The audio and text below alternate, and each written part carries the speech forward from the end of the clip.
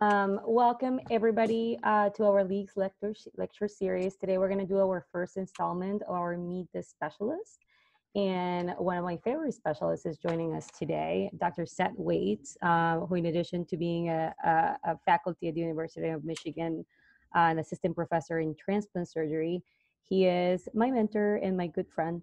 He completed medical school at the University of Toledo when I was migrating to the United States as like after high school. So if that doesn't make you feel all old, Seth.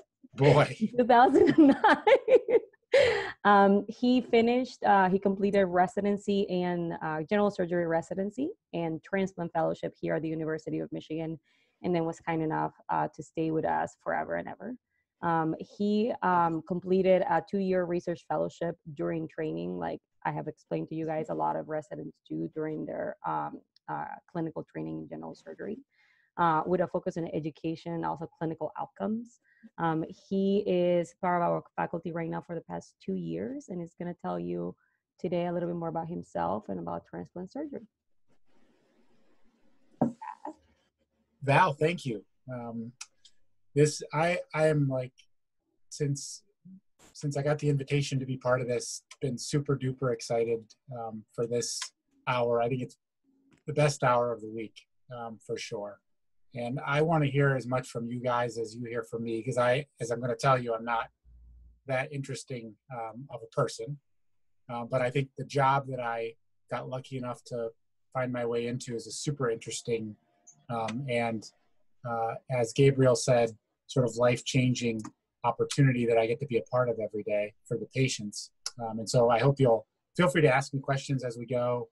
Ask me anything about it, lifestyle, having a family, doing this job, whatever comes to mind, and we can go from there. So Val asked me a few questions. The first one was some background on how I came to be part of medicine. And to be honest with you, I don't know if I really have a great answer for that. I come from a family who has no physicians. My mom was a teacher, and my dad, he treats metal, so very far from the medical sphere. I played a lot of sports, and I worked during the summers baling hay, and actually worked as a plumber for a couple of summers, which taught me to hook pipes together without leaking. And as I'll tell you, getting two pipes together without the help of platelets and clotting factors is a lot harder than a blood vessel, which has those extra things. So spent a lot of time doing that. And sports was a huge part of my sort of development. So I played a lot of basketball, and then eventually started running track, where I came to the University of Michigan to run track. And during that process, I really liked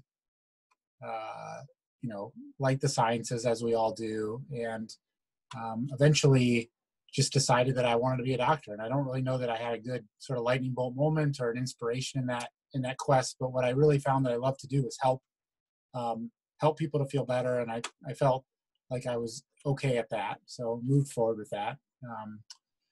I really came into this whole process very naive about what it was to be a physician, what it took to be a physician. Came to medical school and didn't recognize that you had to do a residency afterwards, which sounds a little ridiculous at this point after 9 years of training. But my wife and I were kind of like, once we get done with medical school, like, it's all going to be awesome after that. We're just going to start making the money and living the good life. And of course, then I discovered that you actually have to do more after medical school, and then started to kind of work my way down that road as a second year medical student. That's really funny. I didn't know, Seth, this is like a funny aside, but when in medical school in Colombia works different than here in the States, you come at it like right after high school. And when I moved to States, I was like, oh, like, I'm just going to like land and like, figure out how to get into medical school. So I actually like was one step behind you. I didn't even know that you needed to do grad before you applied to medical school. And let me tell you, it was like a really rude awakening when I realized that it was going to be like 5 years before I could even apply to medical school. Oh man, yeah. I know. And so my parents also didn't know. And so like my mom always asked them, like, are you done yet? And like the answer is always no. Yeah. Never be done. So I'm curious to hear from you guys. What was that driving factor to you in medicine? Was it like a lightning bolt moment, or was it because of, I know I've heard from Jessica and Kelly about this a little bit, but I would love to hear, yeah, I'd love to hear everybody's story about kind of how they got interested in it.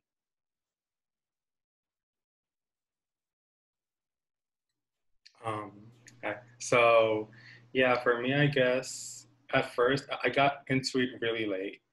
Uh, like I'm an openly gay person, and ever since I've been exposing myself to like uh, clinics or doctor settings, I've really noticed the lack of competency when it comes to physicians and treating gender minorities.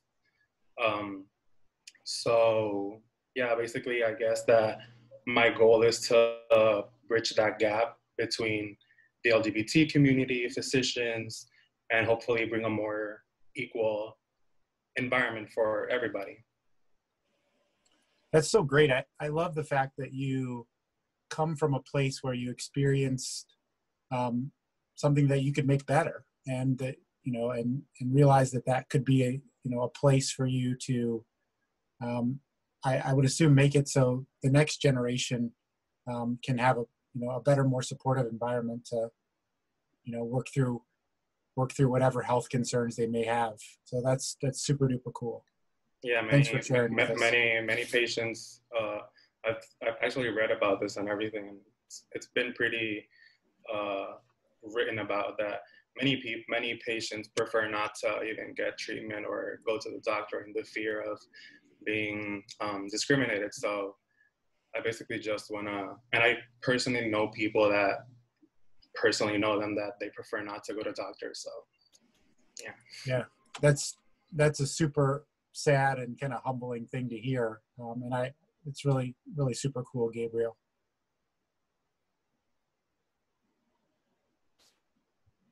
I can go next. Okay. So I guess what first drew me into medicine was this experience I had when my family and we were living in Brazil, and I had we're kind of living more like inland, and we didn't have like great access to hospitals or anything. And one time, I guess I must have been like 7 or 8, I got really badly burned on my feet, and my parents took me to the hospital, and I think it was just the first time that I was like, I remember being startled by something. I had the first half of, I guess, my life at that point, from 1 to 6, I had spent in Germany, and healthcare in Germany was never something that like really stood out to me, but I remember being surprised and shocked by the difference between Germany and Brazil. When I got to the hospital at that point, just, there's like a line out the door of the hospital, and people kind of just like sitting against the wall waiting to be seen. And there was one healthcare provider going down the line, like treating every person.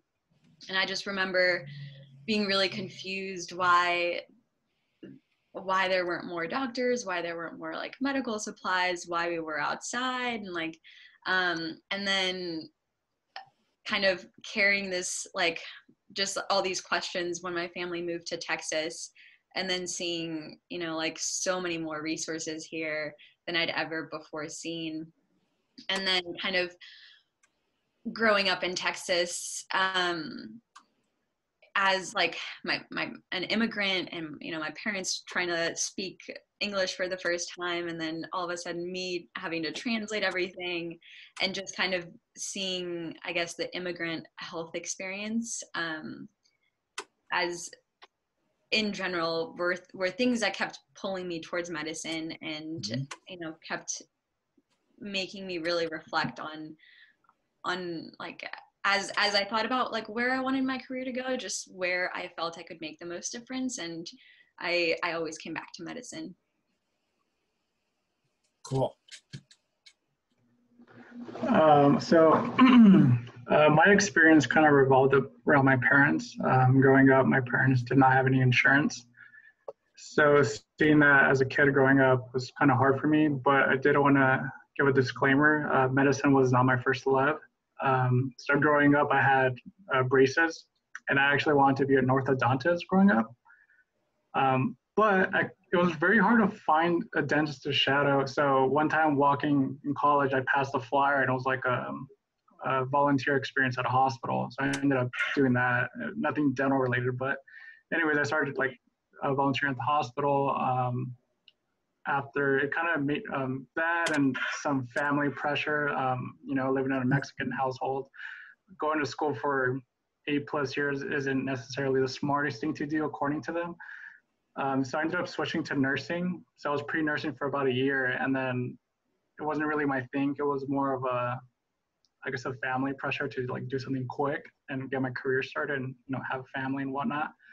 But over time, I think it just wasn't for me, and like just being exposed to like a giant facility, being in a hospital and seeing other people like kind of go through things within the hospital. And then I was volunteering in Riverside, which is predominantly minorities. So I think one of the things that fueled me a lot was being able to use my Spanish and talk to patients in Spanish. And it's crazy how open someone is when you speak their language. And one of the biggest conversation starters is usually they ask like, oh, where's your family from? And you name part of Mexico, and somehow they have family there. And somehow, somewhere, you're like second cousins. I don't know. I'm exaggerating, but I think a lot of it really stems from like my family. I think when I see patients at the clinic back here at school, I kind of see the patients through like the vision of my parents.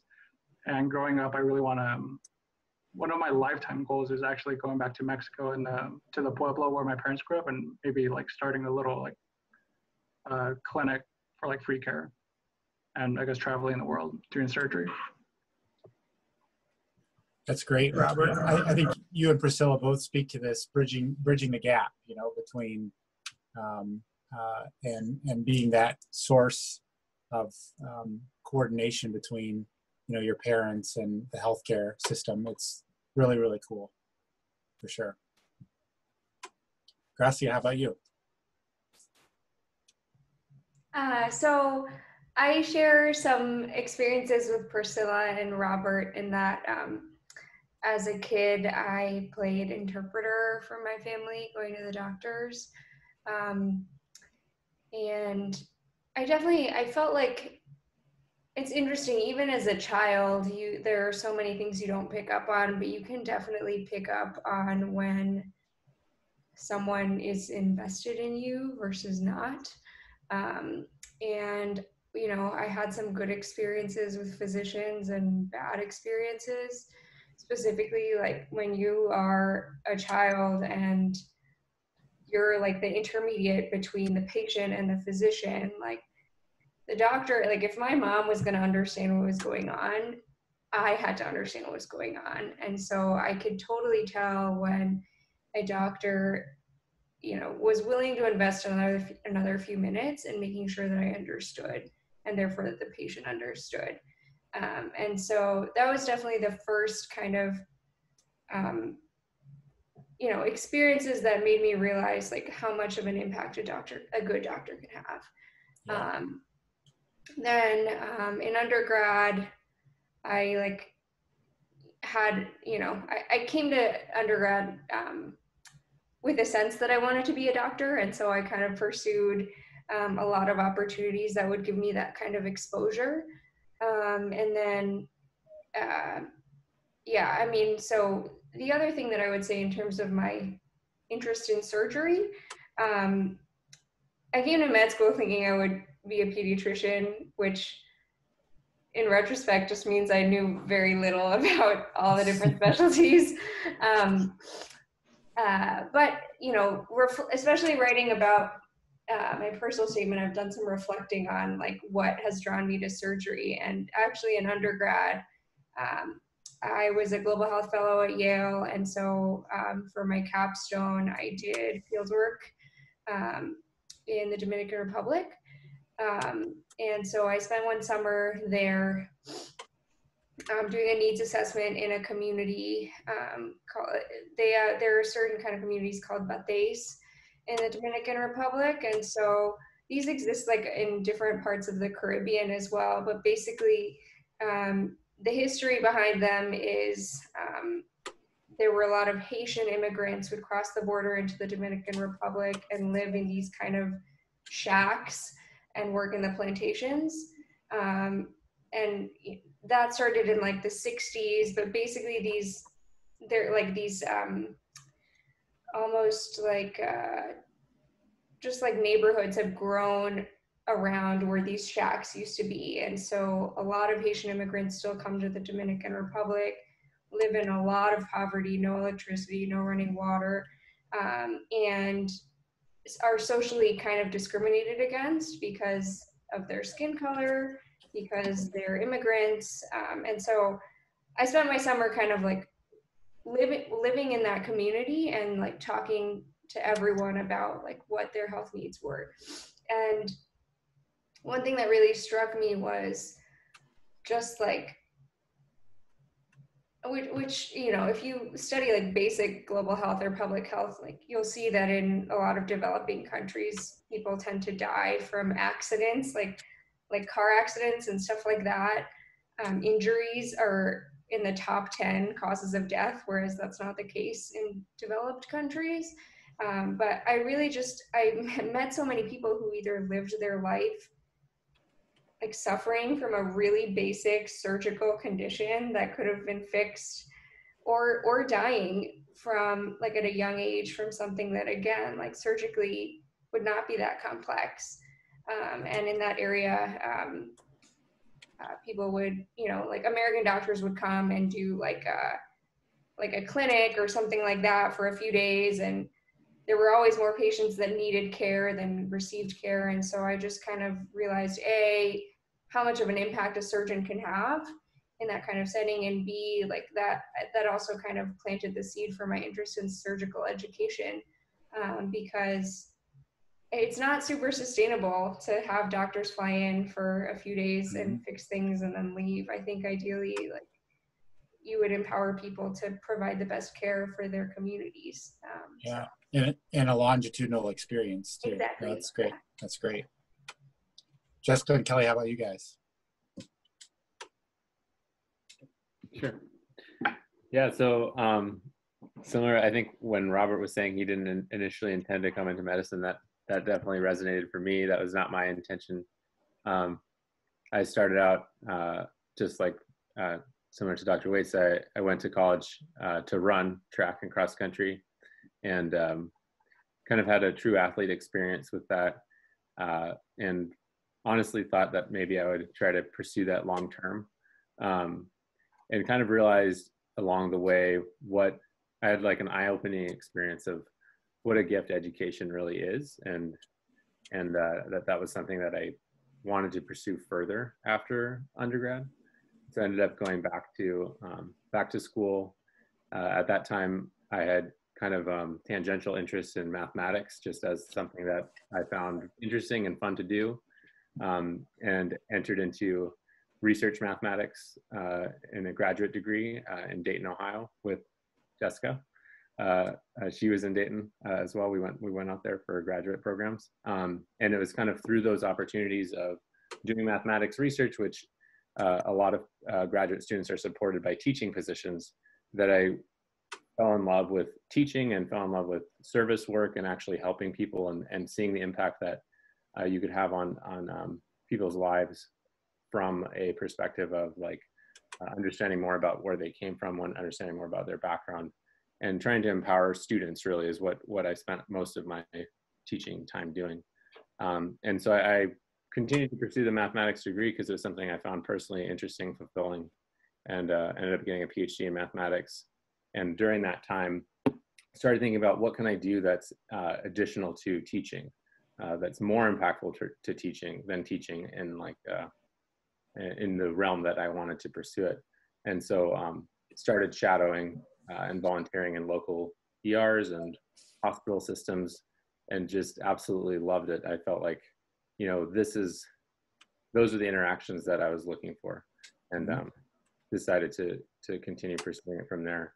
And then in terms of surgery, it was something that I felt like I came to medical school very broadly interested in medicine in general, kind of wanting to help people, and not really specifically interested in one specialty or the other.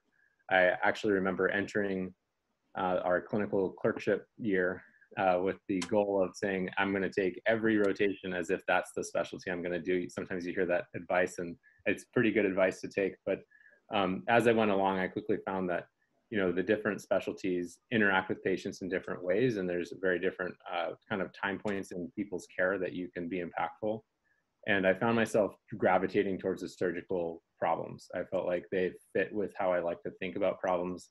I'm somebody who likes to, with my math background, I think very geometrically. And so I really enjoyed the time in the OR, and I found myself just kind of obsessing over every little move that people were making, that the surgeons were doing, and thinking about the best way to do the anastomosis and all that kind of stuff. So it was, felt like a really natural fit at the end of the day, just fit with the way I like to think about problems, and in particular, the time point that I want to be able to impact people's care. And that was it for me. Yeah, for sure. I love that idea of, mathematics and geometry. We can go back to that when we talk about doing the transplant thing, but it's such a great thing. Now I'm wondering what you were thinking about me when you were watching me operate, Kelly. So. How many mathematician surgeons do you know? It's pretty sweet. That's going to be an awesome, when you start writing NIH grants, that's going to be a sweet story to lead with. Yeah, he loves that. He loves even like knot tying, and is like thinking of new ways to tie knots. It's it's not how I do. I think for me, like a little bit of context, as everyone knows, Kelly and I are married, and we've known each other since 5th grade, which we've been pretty lucky. And I think if you would have asked us back then, for sure, if we'd probably be together, or if we would both be in medicine and then both wanting to apply into surgery, no way. Like first of all, I didn't know what that was like back then. And I think for me, like thinking about it, like I didn't really, like my family, we didn't know a lot about medicine. So it's like I'm like first generation college, and even with like our interaction with the medical field, my family, like my Mexican family, it's more like you do not go to the doctor unless you're like dying. Is not something. So it's like my mom and I joke about it now, and that it's like you don't go unless you need to. So I didn't really think about medicine growing up, but one thing that my family, especially my mom, did for me that is really great. So she had me when she was like really young, but she always told me like, oh, you're going to college. Like college, I would say, she has a phrase like, is where you belong. And so growing up, it was just kind of this expected thing that was like, okay, college is next. But my family didn't really know anything, which we always talk about too, is they were like, oh, my mom was like, oh, go to community college. Like that's college. And I was kind of like, no, mom, like I'm going to go to a UC because I'm from California. And she's like, what? You're not going to apply to a state college? So it was kind of a lot of, my family believed in me, but also since no one had done this, it's almost like it's doubt a little bit about pushing yourself. So when I went to college, I had made it. Like that was, right, I went to college, and I realized no one really ever asked me what I wanted to be when I grew up. So I went and I ran at Davis also, but I didn't go on scholarship. Kelly did, and I was a walk-on to run cross country and track, and I loved the team. And the team, they just turned Division I, and so they were very focused on athletics. It was very much running is your life and school is secondary. So for me, I was like, oh, that's great. And I didn't know anything. I didn't know in undergrad that there was such thing as research. I didn't know about like any, even like organizations. It was just running was all I did. And I had a lot of injuries in college. So for me, when I took anatomy, I can't remember if it was my junior or senior year, but I remember that was like the first course. I just loved anatomy, and it was taught by a pediatrician. And I remember, okay, I love anatomy, and like, what am I doing with running? I love it, but it's not something long-term. And what do I do next? And so I think for me, I really just kind of followed each thing I really enjoyed. And so I was like, I want to get my master's in anatomy. I want to have my own anatomy lab, and I want to teach anatomy. That was like my career goal. And so I looked at programs, and there was a program in Ohio that was taking actually people at the time then. So I like interviewed over the phone. I got in, and Kelly was like, "Hey, let's go to Ohio." And we were like from California. I was like, because I'm the only child. Like my family, like I remember when applying to college, like I said, my mom did not want me to go far. Like everything was a luxury. Like, oh, you don't leave the state. So when I got into Ohio, in Ohio to Wright State, which is a small school, but I remember being like, that's really far. And Kelly was like, he didn't know his geography, and he thought it was like Idaho. So he thought it was closer. So he was like, oh yeah, like it's not too far. And then we looked at the map, and we're like, oh, it's really far. So we drove to Ohio. And I think for me, it was exactly what I needed at that time. So when I made it to like college for my undergrad, I did not focus on academics. So I didn't get the very best grades. And I think when I was there, maybe I had one thought of like, oh, a lot of my peers are pursuing like to be a doctor or to be things. And I think I always thought, well, I'm not good enough to do that. That's something that they're going to do. And I'm just going to kind of pursue something not that kind of grand. And so when I went to get my master's in anatomy, my like focus for my own personal goal was like, okay, give my academics like the full focus. And I really loved it. It was a perfect experience for me. Like the program was small, but I got to do teaching, did my first research, which I really enjoyed. And it was very small research, but it was like slicing rat brains, looking at neurogenesis. And I fell in love with research. I was like, oh, I can answer a question that no one has answered, and I like anatomy. So then a PhD was next, but there's also because Kelly was pursuing his PhD in math. And this time I followed him to Colorado, but I knew I'd always loved like exercise biology from like an athlete. I feel like every athlete loves like physiology and like exercise. So when we went to Colorado, I got my PhD in integrated physiology, which I really enjoyed. And that lab does both like research in cells, mice, and humans. And I stayed on the human side. But I realized like through their like different interactions, I love research, but it feels sometimes a little bit like abstract, like you're figuring things out, but you're not necessarily helping people. And a lot of my research participants would have different, actually like medical issues, and it like mirrored my family, because I think a lot of people, if you're like first generation, like college, your family doesn't understand the difference really between like science and medicine. So when they hear you're in science, they're like, oh, you're a doctor. And like you get the calls, and I still get them, like I got one yesterday, like you get the calls of like, this is my symptom, like what do I do? Like, and it's like, I'm not a doctor, but your family like relies on you to kind of help them and figure out what's going on. And I was having some family stuff where I had to like fly out to California to help.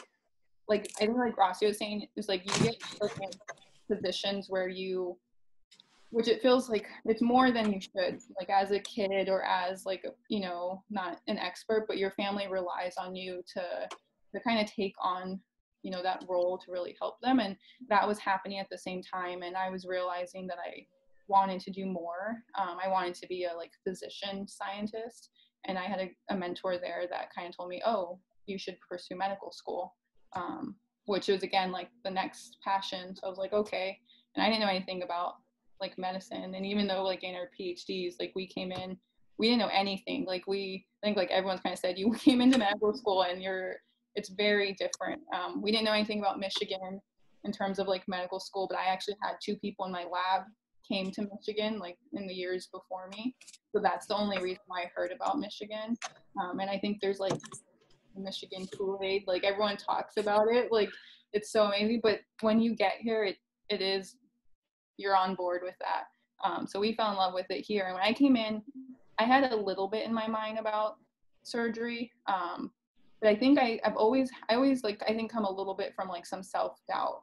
So when I was thinking about like becoming a doctor, I had first been like, oh, I can't, like that's too like grand for me. But when I was getting my master's in anatomy, I TA'd medical students, and I was kind of like, like I can do this, like I'm teaching them, like and so the same thing when I came into like Michigan, I was kind of like, oh, a little bit like a surgeon, but that felt very Like no one's done that before in my family, and it felt very grand. And I have people that support me, but I still have family members that I think they mean well, but they're just not, you know, they've told me, and I've told them I think I want to be a surgeon. They've been like, oh, don't reach too high. Like you don't want to get disappointed. And it's something that's like a little bit hard when like no one's kind of done that before. But I think the support here has been great. And I've loved surgery. I really think like for the impact it has in patients' lives. I think for me, it's not just the operating room. I think a lot of people say, oh, you have to love to operate. And I think for sure, but I think I really also love the impact it has and like getting a patient to the operation and after. And really like a lot of people talked about, you know, they always say pursue stuff that makes you upset, and especially with like research and the disparities, especially when it comes to surgery, like transplant is something that, which Valeria knows because we are like very passionate about, is like, it makes me upset. And I think it makes me upset. People automatically say, oh, if you're interested in health disparities or working with those communities, do primary care. And I think that's a disservice in that, you know, access to healthcare is not just primary care. It's surgery, it's all these like procedures. And I think that's something that I'm really excited to be part of. Yeah. And I'm excited for this group because we all are like equally passionate. Nothing like being mad about things with other people. Like my favorite. Clinical problems, life problems. I mean, I've talked to Seth about this before. I mean, I'm from like, I grew up in like a rural area in Colombia. And at some point, like when I was little, like I got into my head. I remember, I think it was because of the impact factor of me telling my parents I was going to be a brain surgeon. And like, I always joke about how like I have been like the same person, tell my partner this all the time. I have been like the same person like my entire life since like inception. And so I was this like very like spunky little person. And I was like, I want to be a brain surgeon. And then I grew up in the middle of nowhere, in a beautiful place without any resources, in a very Latino way. Like I only went to the doctor for vaccines. So I was like, my mom like has never been an anti-vaxxer. She was like vaccines for everybody, but that was it. And I was like treated with like my mom is from one of like the native tribes in Colombia. So I was like treated with like herbal remedies my entire life. And I continue to treat myself with herbal remedies as a PGY4 general surgery. I literally have like, I'm like growing herbs in my garden that I'm going to treat myself with. And so this idea of being a physician was like something that like came from like the tale of achievement, of like whether or not like what could I do to be able to not only support myself and support my family, but also like make an impact in my community. So to this day, the place that I grew up like does not have a real hospital, and it's like the second biggest city in the area in Colombia where I'm from.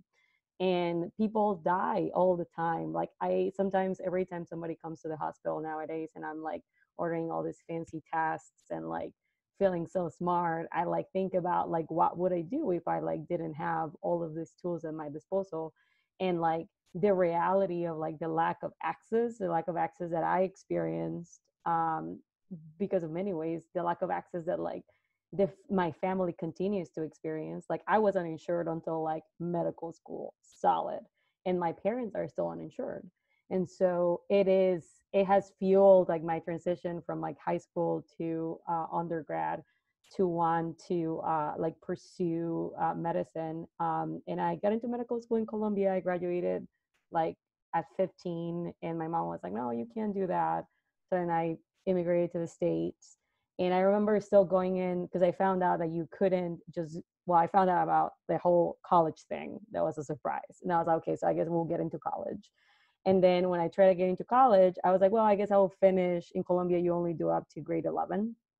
And so you do an extra year. So the paradigm before, like maybe 20 years ago, was that you will come when you immigrated with a high school degree from like anywhere in South America, you will come to the States, you'll finish your last year, catch up in your English, didn't speak in English, and like apply to college. And apparently something changed before I came, and they were like, oh, no, you're going to go to college. And I'm like, what do you mean I'm going to go to college? I don't speak any English.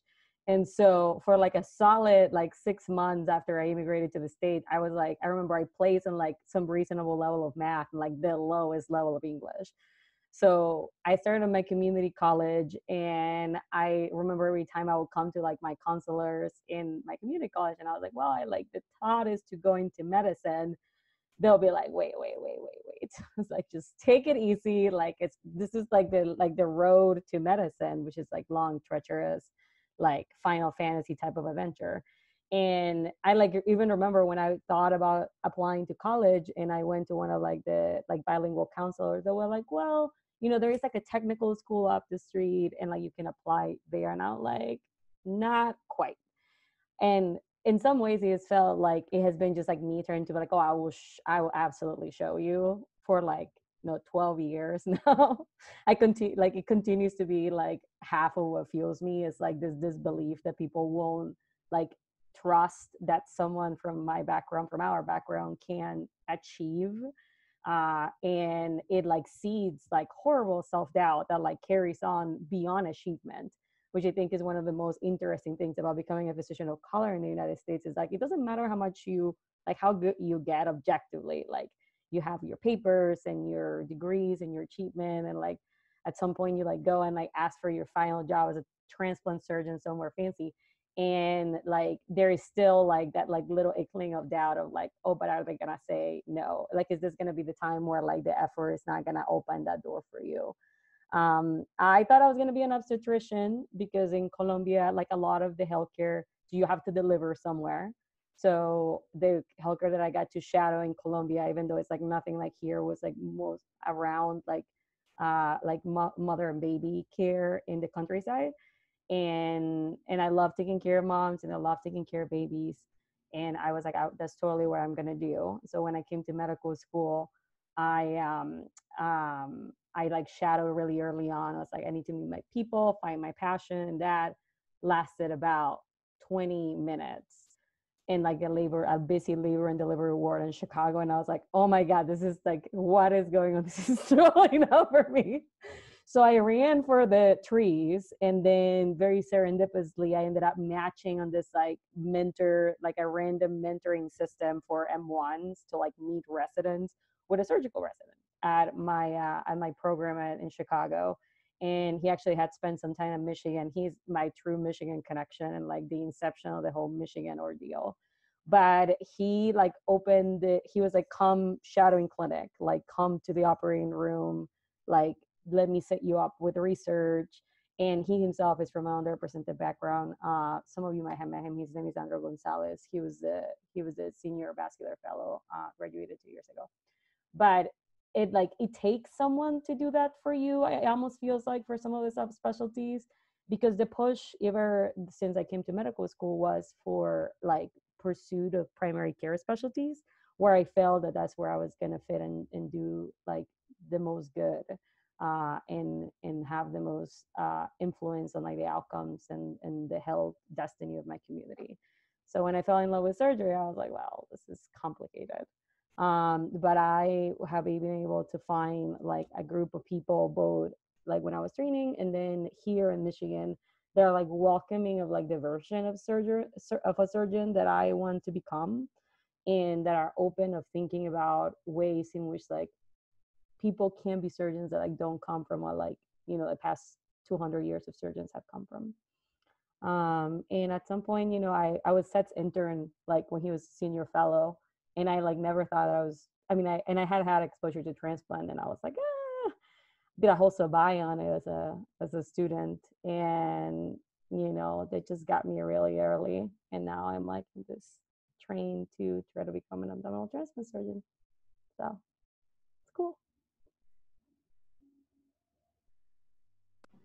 Thanks, Val. That's and thanks to you all for sharing those stories. It's like, it's interesting how there's threads between all of us in terms of how we get to this place, but it's also very different.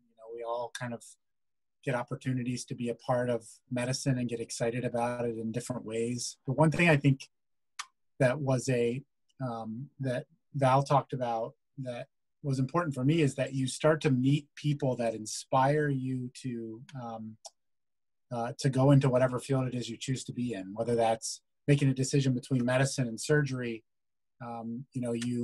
You find a mentor, or just anyone that you bump into that sort of embodies those ideals that make you excited. And that's kind of how I got interested in transplant. So I found my way into surgery just because I liked the operating room and had some good mentors in vascular surgery. But transplant in particular is like, it's a pretty aggressive specialty, meaning it takes a lot of time in the hospital.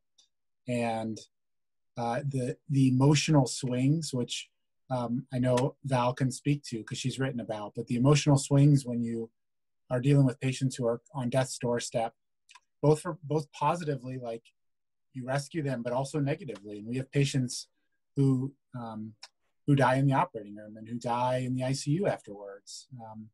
So aligning yourself with people who inspire you in those situations and is such an important part of it. That's such an important part of what I do on a day-to-day. You know, my personal kind of mentor in this space from a research standpoint was Dr. Englesby, who's one of our other transplant surgeons, and he inspired me from a really early age when I got to as an intern, and that kind of got me interested. But Dr. Sonade is another one of our transplant surgeons here, and he trained at Johns Hopkins, and he has a particular way in which he has a passion for taking care of patients and a passion for preparation and a passion for communication with patients' families, which is a huge part of what transplant surgery is at the end of the day. There's a lot of technical decisions to be made, but you develop these really intense relationships with the patient and their family because transplants are a scarce resource, and you need to make sure that the patients are going to be good stewards for the organs. And so that necessitates a personal relationship with patients that is, I think, beyond, fixing a hernia or taking out a gallbladder, and really requires that deep relationship. I got to speak a little bit to the adrenaline that Gabriel was talking about earlier. Transplant, if you can imagine, is one of those specialties where you take my heart races every single time, and this is not an exaggeration, it still does, and I'm 37 and I've been doing this for a while. When I'm standing there and I make an incision to go into somebody's belly and find out what's going on, it almost always gives me butterflies. When I move the aorta around and get ready to put a cannula into it to flush the organs with cold solution, I get butterflies in my stomach every time. And those butterflies are the same things that you guys have been speaking to. It's thinking about excellence in a field. And Jessica, I think you made some points to this. You found certain specialties because you develop a passion for being excellent in those specialties, for being excellent at anatomy, and then being excellent when you get to medical school. But that's what fuels me too, is every time I do an operation, I want to be excellent at it. And I think whether it was like hooking two pipes together as a plumber or hooking two blood vessels together as a transplant surgeon, that excellence is what drives me on a day-to-day. I want to bring back the perfect organ so my partner can do the perfect operation or vice versa. And that excellence, that desire for excellence is what drives, your communication with families and your desire to give them your cell phone number so they can call you or text you when they have a problem. And transplant really offers that opportunity. So, but you get to do a lot of cool stuff. So you get to fly in helicopters all the time, which is kind of crazy. Val, have you flown in a helicopter yet? So that my month so I have on the plane, and this is not because I am unlucky. It's because my month on transplant, Dr. Englesby was taking a bunch of call. So I remember clearly driving. That's right. Not like the helicopter. Helicopter is super cool, but like helicopters, you're like literally like the world is behind your feet, and you're like sitting there with your little helmet. So Dr. Englesby, some of you guys have already met him. He's Robert's league's mentor, but he took a bunch of calls during my in January when I was the PGY3 in transplant, and we drove a lot. But we also like talked about like research and life a lot too. We were on our way to like procure organs, which was very cool as well. So not yet, but I will be back soon. Yeah, absolutely. And then, that's the adrenaline on the donor side, but then you get back with this organ. And you take it out of ice, and all of a sudden the clock's running and you're sweating, and you know that if, like, we did one last week, I swear to you, I have not had this much of a visceral response in a while, but we were doing a 71-year-old gentleman with a DCD organ. So a DCD means donor after cardiac death. It's like it's a donor who's not brain dead, but you have to kind of wait for them to expire and then cut the organs out really quick. And so we get this organ back, and I start taking out the old liver to put in the new liver. And it was very clear that as soon as I took the old liver out, the spot that I had to sew the liver into was this big. And as the intestines started to swell, that spot that I had to sew the liver into started going like this, even though I had things packed away, because the blood was sort of welling up behind it. And I was trying to sew the vena cava, which was right at the bottom of this V, and I had to try to get it set up so Meredith could sew the portal vein. Man, my heart was racing. I was sweating. And so that excitement that you guys feel in the operating room doesn't go away. It still lives with me every single day in the operating room. And that sense of accomplishment, just like it is when you get done with a medical school test and you do well, or you finish helping and attending out with an operative case, it still like drives me every single day. And I think that's because, like, I love transplant. I love what transplant offers. I have developed a relationship, not every time, but most of the time with the families beforehand. So like you sort of know what's at stake when you're doing this operation. So I would encourage all of you, like, as you start to experience different fields of transplant, like, pick that field that like gives you butterflies in your stomach when you start the operation, because you're excited to make the patient better and to honor the gift of that opportunity to operate on the patient. And I think that will become apparent to you. It will become apparent to you because you meet someone who inspires you to that field, or because it means something to you. Like, Gabriel talked about what it means to him to be a part of gender reassignment surgery. And you'll find that thing that really gets you excited. And that's what drives you to wake up every morning at 5 o'clock and drive into the hospital, take care of the patients, deal with the kind of, annoying things that go along with it. But it's really about finding that passion. That's what makes me excited to come to the hospital every day. Sometimes, like, I think that surgery always gets a bad, in general, like, let's be honest, surgery gets a bad rap, and surgical subspecialties sometimes do too, because of the length of training and like the perceived intensity of the training, which, like, again, I always feel like everybody should like pick their specialty and go into things with eyes wide open. I'm like, the 80-hour rule was set because of us. Like, we work like the 80 hours. But it is like, I couldn't imagine, like, if you told me you have to do, like, you'll get to work 30 hours a week or whatever normal people work, doing something different, or you can get a little bit less sleep and then like have to like balance things in a little bit more challenging way, and like get to go and this is, like, I don't get to do a kidney transplant every day or a liver transplant every day like Seth does, but like even at this stage of training, like I just like started out 2-year hiatus on, and I was tired and I'm still tired, but I did my last case. I was counting like weeks before, and I was tired, and I was like working over hours and like operating overnight, and like get called to operate on the night, and then like as a senior you have to like drive to the hospital and then operate all day. So like you're tired, like it's nothing about exhaustion. But like nothing made me more apprehensive about my research time than knowing that I was going to spend like some prolonged period of time outside of the operating room, not taking care of patients in the way that I enjoy, not seeing them do well after operations. And like that feeling, I remember having it as a medical student, because I finished my surgery rotation. And my surgery rotation was awesome, but it was like busy, and like you all have that feeling. And it was like right in the middle too. So I still had things to see. And I remember I did it all at the VA, and I was walking out after like helping him the last operation. I was like, you know what? If I like don't do surgery, that was like the very last time that I ever probably saw the inside of an operating room. Like I could spend the rest of my life doing something else. And that thought was unbearable. I was like, what do you mean that I don't get to go back to the operating room? I was like, that sounds horrible. And that feeling of like wanting, despite being tired or like having challenges, because every specialty is challenging, like wanting to do something for the joy and the pleasure for yourself and for like the joy of helping others, like it will never lead you astray. Like making decisions of specialty is hard. Making decisions of subspecialty is hard too. Like there's a lot of things that go into deciding what you're gonna do with the rest of your life, and like surgery is long, and like it requires additional training sometimes, and but so do other things. And so if it like what makes your heart beat faster is to like do pediatric endocrinology or like transplant livers and kidneys for a living, it's like it's truly worth it. And he makes it so that work is not work. Like you can work, you won't work a day of your life if you're doing what you love. Mm-hmm.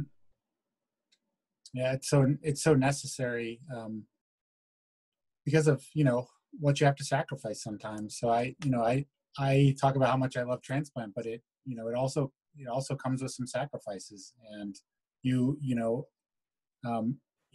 all of you have talked about your family and how they're an important part of your life, whether it be sort of the impetus to get into surgery or being a part of that impetus to get into surgery. But at the end of the day, there will be some sacrifices, and you'll have to sacrifice some time and some availability for a period of time to do that. And I think that's magnified a little bit with transplant surgery, because it's when an organ's available, it's available, and you kind of gotta go do it. But as Val was saying, if you love that field and your family sees that you love that field and you give it your passion, at least my family's been very understanding the whole time to know that they're a part of that too. Their sacrifice of my time and availability is also sort of their ability to give back and help patients as well. So I think that's an important part of it too. Val asked to talk about my research a little bit, and we don't have to get into specifics, but I think it's important as you start to develop an interest in whatever field in surgery you want to go into, asking those questions. And Jessica said, like, what makes you mad? What gets you frustrated? That's such an important thing. And as you start to move through, I want you all to think about, is it disparities in healthcare that get you angry? Is it geographic differences in access to transplant surgery? Is it whatever that is? Seek out someone who's got a similar interest and engage them in some conversations about it. Try to get involved. Robert's been joining us on our tree meetings, so if Priscilla and Gabriel, Gracia, if you guys want to join our tree meetings too, we would love to have you. Be a part of our research community as well. But try to find people with similar interests that get you excited about the projects, and find something that you're angry about, because that really drives the passion too. How do you go about there's a lot of things that make people angry, and I think that especially the more that you train and go to medical school and you see things not working well, or patients not receiving the care that they need, that there's a spectrum of things that you can pursue or not pursue. How do you go about, let's say in residency before ADT academic development time, about figuring out what you wanted to spend some time in research wise? Yeah, I think you have to be educated in it. So spend some time reading textbooks, reading the literature a little bit, subscribe to the Twitter feeds from all of the major kind of journals so you can keep up with what's going on. And so when you do have the opportunity to meet someone in a field that you're interested in, you can start off with an educated conversation about a topic that you're passionate about. So, I can say, Val, how do you feel about, this topic or that topic? And she will have, she'd have a great response to that, because she lives in that world and she's thought about it too. And that shows those people that you interact with that you're really interested in it as well. So I think coming up with something that you are interested in, and then educating yourself in it. And then when the opportunity arises, when you see that person or you're in that place where there's someone who has a similar opportunity, who's a level above you, like a resident or the attending, you say, hey, I've really read about this. I'm really interested in it. What do you think of this? And that can often be a launch point for a relationship with that person going forward, because they'll see that that you've spent the time to educate yourself about it. They'll see that you have a passion in that, and that can sometimes spin its way all the way up to that person being a mentor, or influencing your career path in some way. I've always been a big fan of like working hard off the court. So when you step on the court and you get that one shot, I've been listening to a lot of Hamilton this week. But when you get that shot, you don't want to waste your shot. You know, you want to take it. Are you sure you weren't watching Dr. Ingleby's video? Yeah, for sure.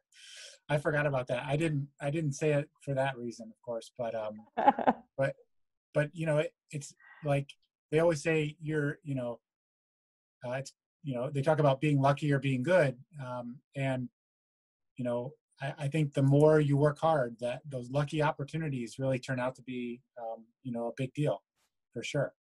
And, you know, you guys have inspiring stories about how you worked your way to medicine. You know, I certainly didn't have, you know, like I didn't have a friend that sort of like put in a good word for me or anything.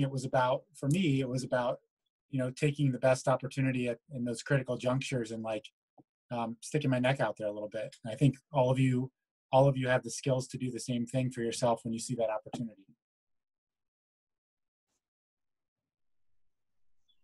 Anybody else has any questions for Dr. Waits? I just have some curiosity. I feel like organ transplant specialty might be the only one that in your job description requires you to be like in a helicopter. Like, how do you overcome like height, like phobias and stuff like that? Oh, that's great. So I have a good story about that. The first few donors I did as a resident, maybe like a third-year resident, I was all excited because I thought I want to be a transplant surgeon. And we went to the operating room, did all the stuff, put the ice in the body. I stuck my hands in, and I had a really bad vasovagal. So I didn't faint, but I think my heart rate probably went down to the 30s, and I got lightheaded. And then it happened over and over and over again. And so for a while I thought, like, can I really do this?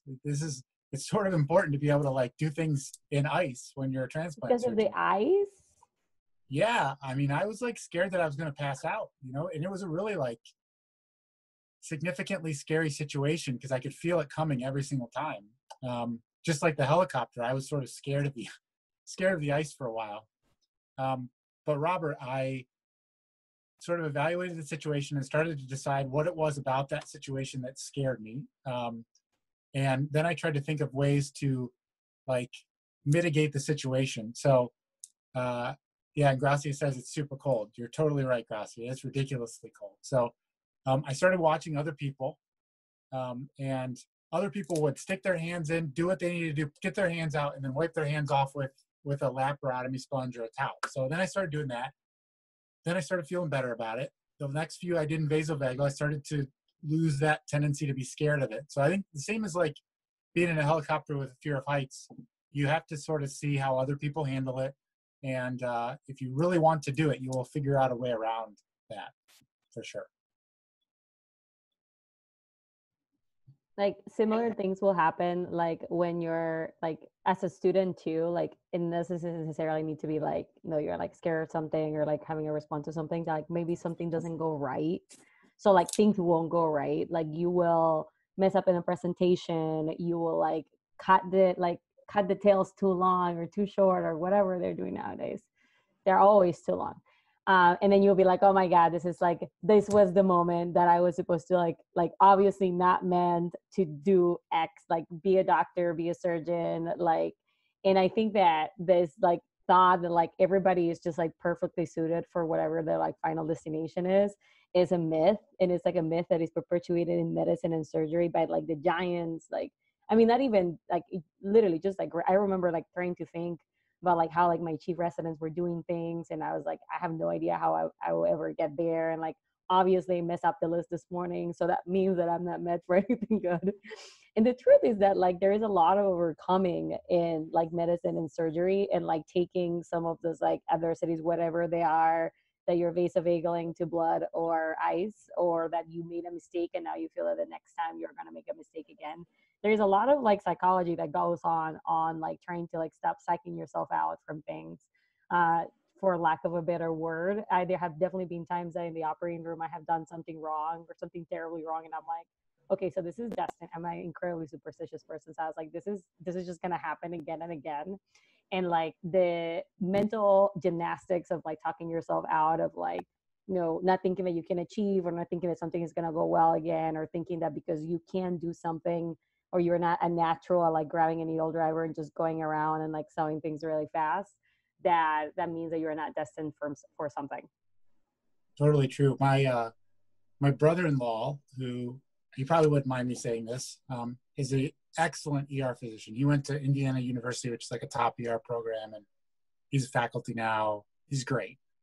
He went to University of Toledo for medical school, and he was in the ER on his first day, and they were putting in a central line. And he's like 6'3", 220, played college football. Like he's a big dude. They poked the skin with the needle, and boom, straight to the ground. Like, do not pass go, passed out, just super fast. And now he does crikes and puts in chest tubes and puts in central lines. It's about like, if you have a passion for something, you will get over that fear. You will get over that failure if it happens. Just keep driving forward.